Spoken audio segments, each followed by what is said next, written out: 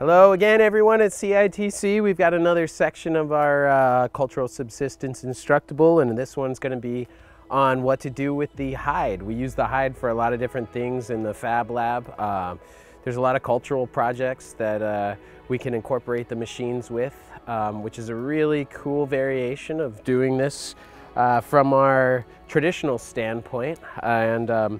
So we'll learn a lot of the traditional skills of processing this, but then we'll also use other modern methods to making this go faster. And so we can get a full, well-rounded lesson on new age and old age technology. First thing we're gonna do with this hide once we got it, this is fresh off the Caribou. We did freeze it, so we had a little extra time to get to it.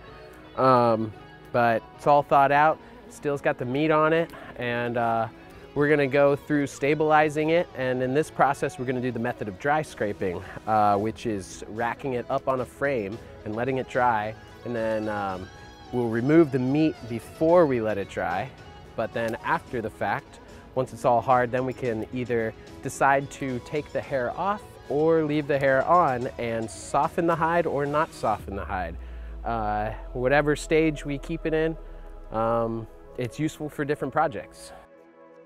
First thing we're gonna do is we're gonna lay the hide out flat.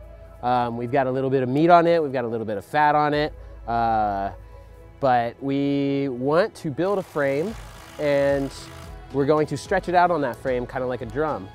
What will make our life easier is if we first trim the outsides of the hide, of the legs that we kept on, and of any cuts that kind of did a little bit of variance.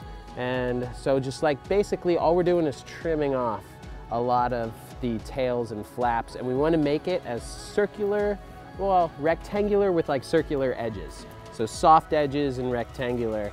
The more you can get it like that, the easier it's going to be for racking it up and processing it and all of that. We're going to trim those things off first, and we can still use those for projects. So we're going to save them. Primarily the legs we can use for mucklucks. So we've got the hide all trimmed out. As you can see, it's much more rounded. It still follows some of the contours. What we're going to do is we are going to rack it up to this frame that we built. Now the frame, you don't want it too thin. 2x4s for a Caribou hide is kind of stretching it. It's a little bit on the thin side, but it's also a lot lighter to manipulate it. But it will bend the 2x4s just a little bit. If you want to go with thicker, you can use saplings. Traditionally, even just 2 saplings put between 2 trees, lashed to the trees. You can then rack it up around those poles and around the trees.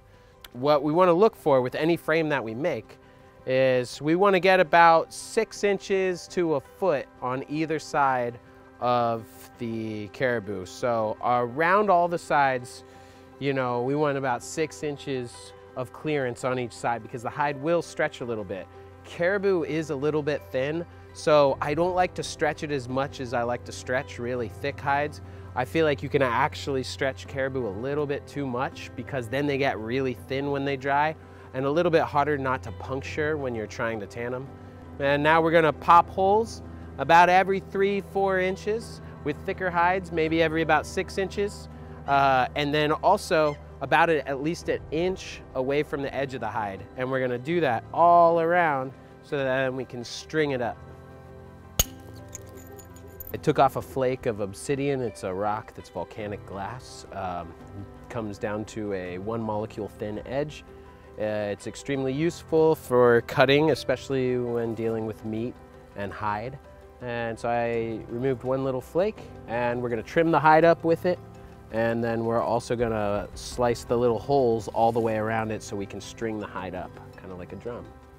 Now, we need to put these holes in, and one really quick way to put holes in is to have a dog bite through in certain sections. You just gotta kind of open their mouths and chomp them in the areas you need.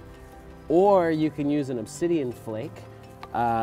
With this, I just like to take a branch, or with this we had just a little piece of wood, and put it under the skin so that there's a corner.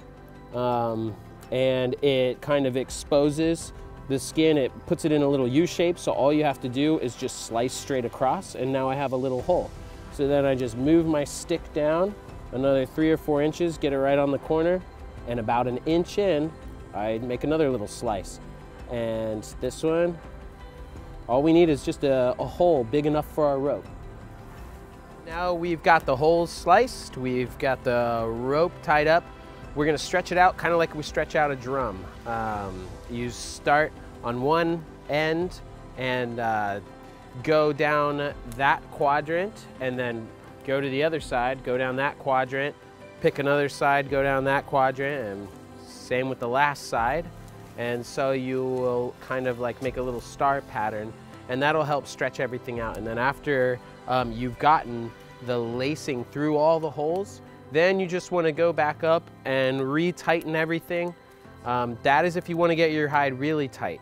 For us, we just want to kind of keep it loose. So we're not gonna pull too hard because the caribou hide is a little bit thin. So after we get the hide all stretched out and straight, that'll make it a lot easier to cut all these meat chunks off. So getting these meat chunks off, we can use the leg from the caribou that we got. We can use some stone. We could use a metal blade. We could also use a dog, as we see right here. He's doing a great job at just pulling meat chunks off. So we have a lot of options. And we're back with the next step of this hide process. We've got a lot of projects that we are excited about doing with it, and we just need to get it to a stage that is useful for us. Right now, as you can see, we have all kinds of hair still on it. We have taken a little bit of hair off of one section right here, and we just need to get the rest of that and the rest of that. So traditionally, we can use stone tools or metal hand tools, and we can scrape the hair off in the grain layer. But in this situation, because we have lots of hides to take care of, we are going to speed up the process a little bit and use an angle grinder with an 80 grit disc that is a little rounded, and it seems to work really well. You have to be very careful with it. You don't want to go through the hide. And one thing you want to do is kind of take it off with the grain. So whatever direction the hair is going, you want to come from the back of the hair and take off hair towards the direction the hair is going. So in that case down there, we'll go that way.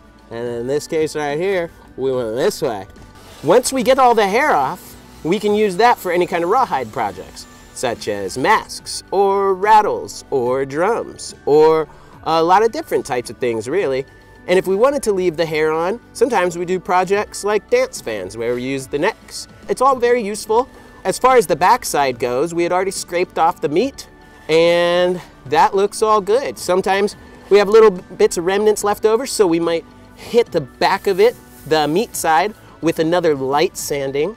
But we can also do that as we cut little sections off and clean them up to the level of cleanliness that we need for different projects.